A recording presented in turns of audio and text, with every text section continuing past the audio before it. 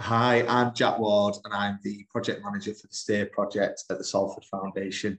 So the STEER project, it's a one-to-one mentoring project for young people across Trafford at the risk of youth violence. So I'll give you a bit of background on the projects, what we do, and kind of what we hope to achieve. So the background of the project is STEER started in Salford 5 years ago now. It was initially commissioned as a response to the need of young people in Salford being criminally exploited by organised crime groups, particularly familial groups in the city. Following the initial success of this, we were refunded to do the project across Bolton and now across Trafford and Wigan with the Youth Endowment Fund, which is really good.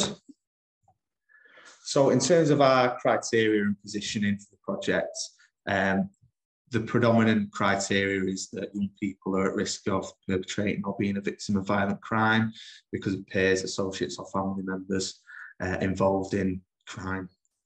So we kind of look at that as quite a broad criteria, but the key thing is that they're at risk of violence.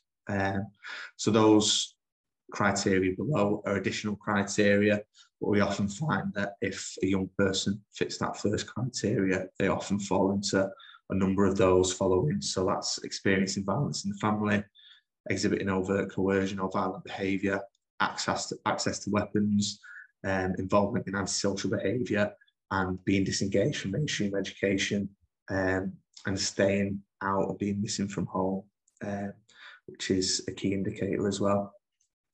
So from our work in Salford and Bolton, following from that, we found that we're best positioned at an early intervention level, kind of before young people reach the youth justice service and further into the criminal justice system. So talking about what we actually deliver on the project, there's two key elements to what we want to deliver, and that's our core interventions on sessions. So that's focusing on various things from goal setting, safety mapping, so keeping young people safe in their communities, criminal exploitation, thinking attitudes and behaviours, and peer relationships, amongst other core interventions we really want to deliver for every young person, alongside positive activities. So that can range from consistent engagement in sports clubs, to trying new different things, to even just, grabbing a coffee.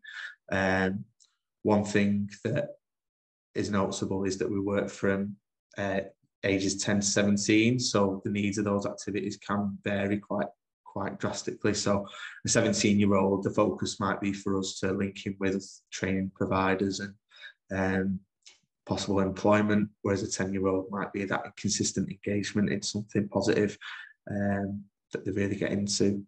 So our core interventions, we're hoping they're quite trauma informed, especially with our exit plan, which looks at kind of reviewing highlights and what we want to achieve in the future. And our other focus is contextual safeguarding. So I know I mentioned safety mapping is one of our core interventions, but it's really looking at where that young person is and kind of their area and how to keep them safe in the community. So one key thing to mention about our work in Trafford as part of the Youth Endowment Fund is that signposting to other services in the borough is key to the way we work now. So a young person will get referred into STEER and they will get randomly allocated either a STEER worker or signposted to other services in the borough with light touch check-ins from our mentors. This really is to see if STEER adds any value to the support provided to the young people in Trafford already, and ultimately help support systems to keep young people safe.